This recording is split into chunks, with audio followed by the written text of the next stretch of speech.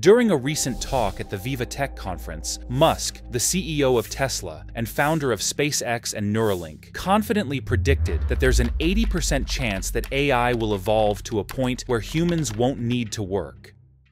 Probably none of us will have a job. If you want to do a job as kind of like a hobby, you can do a job, but otherwise the AI and the robots will provide any goods and services that you want.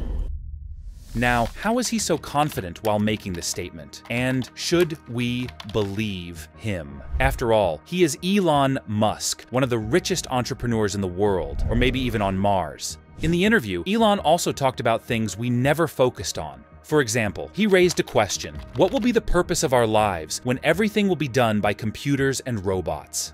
Probably none of us will have a job.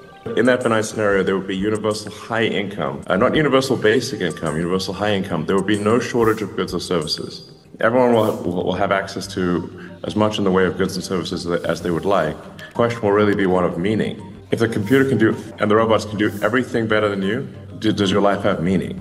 We may give AI meaning.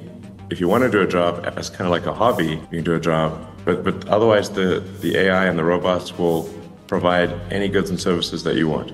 It's alarming that not just Elon Musk, but many other prominent figures are talking about this. For example, Geoffrey Hinton, often referred to as the Godfather of AI, stated, "I'm very worried about AI taking lots of mundane jobs." Or Imad Mustaq, the CEO of Stability AI, said, "There will be no programmers in 5 years." He believes AI will soon dominate coding, making human programmers obsolete. If you want to know more about why he said that, watch the video by clicking the I button. Now, look at this chart. These are the changes in the number of job postings on Upwork since the release of ChatGPT. We don't have to wait for the future to see if those predictions about job displacement were right. We can see the difference right now. Jobs that were once most hyped and in demand, like writing and customer service, are now seeing significant declines. A company recently announced that its AI assistant is performing the work of 700 people. Yes, you heard that right. 700 human beings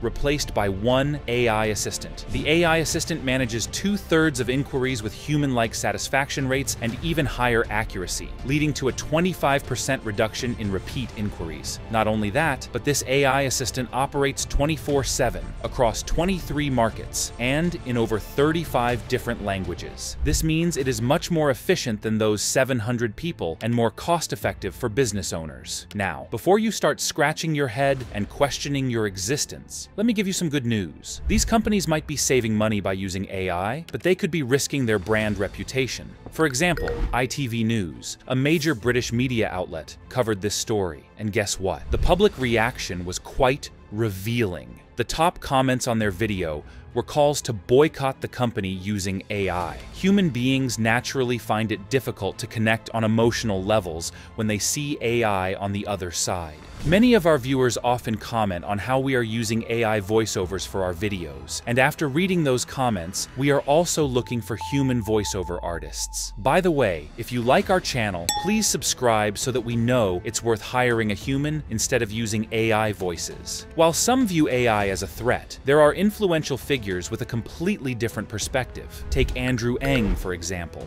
He may not be as well known as Elon Musk or Sam Altman, but that doesn't mean his contributions should be overlooked. He is a pioneer in machine learning and also the founder of deep learning AI. He sees AI not as a tool for automating entire jobs, but as one for automating specific tasks. Andrew explained. I think it will be a massive productivity boost for existing job roles, and it will create many new job roles. And I don't want to pretend that there will be no job loss. There will be some job loss, but I think it may not be as bad as people are worried right now. He further elaborated. And regarding the job question, it turns out that for many jobs, if AI automates 20–30% of the tasks in a job, then the job maybe is actually decently safe. But what will happen is not that AI will replace people, but I think people that use AI will replace other people that don't. Essentially, what he's suggesting is that radiologists, for example, do more than just read X-rays. They also manage patient intake, compile patient histories, consult with patients, mentor younger doctors, and maintain machines. By dissecting these tasks, it's clear that AI can automate certain aspects of a job, around 20–30%, without eliminating the position entirely. This opens up opportunities to boost efficiency while preserving employment. But let's be honest, who can truly predict the future? If you're in an industry where AI could replace your job, it's perfectly normal to feel a mix of frustration and fear based on the various opinions out there. The key takeaway is to stay diligent. And a pro tip for those who've stuck around till the end of this video: no matter your field, start understanding how AI operates and figure out how to incorporate it into your job. This knowledge will not only set you apart from others, but also prepare you for future advancements. Well, what do you think? Share your views, and don't forget to watch these videos on your screen to stay updated.